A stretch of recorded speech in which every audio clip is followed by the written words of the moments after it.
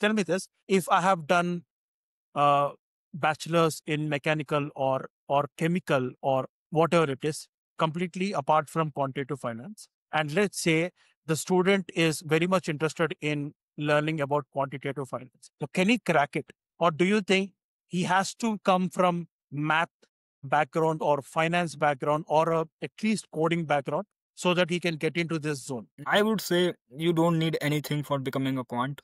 I also saw a lot of videos on YouTube that you need to understand this and this. You can do this and this. I would say for becoming a quant, you need just skills. You just need one paper. You can write, yeah, these are the skills required to become quant. Okay. You can learn from Okay. everywhere. In this era of AI and books, free resources are everywhere. If you have the passion, then obviously you can do whatever. I see lot of people on the LinkedIn from different backgrounds doing the quant stuff. So you don't believe in Germany, I would I can highly say lot of the quants are from the physics and the mathematics background, and companies want to hire Yeah, from hire from I agree. I yeah. agree. I agree.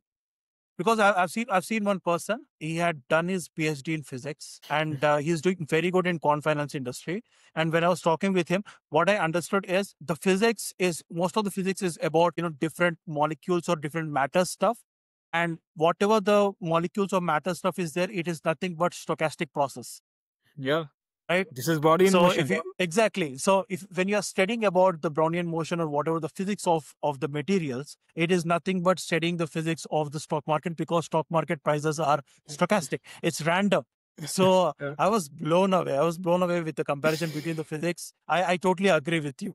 So it's not majorly from the quant finance background, but there are people coming from physics. There are people coming from other backgrounds too. Mm, I totally agree. I yeah, totally agree. it's just the right mindset you need. If you are having physics or mathematics, physics teaches you how to solve the problems, and mathematics is the basic for everything from machine learning algorithm to stats.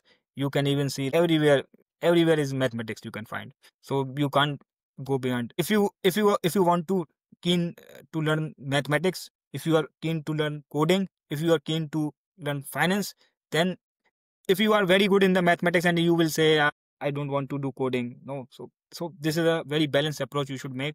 Equal Correct. weightage for everything is necessary in life.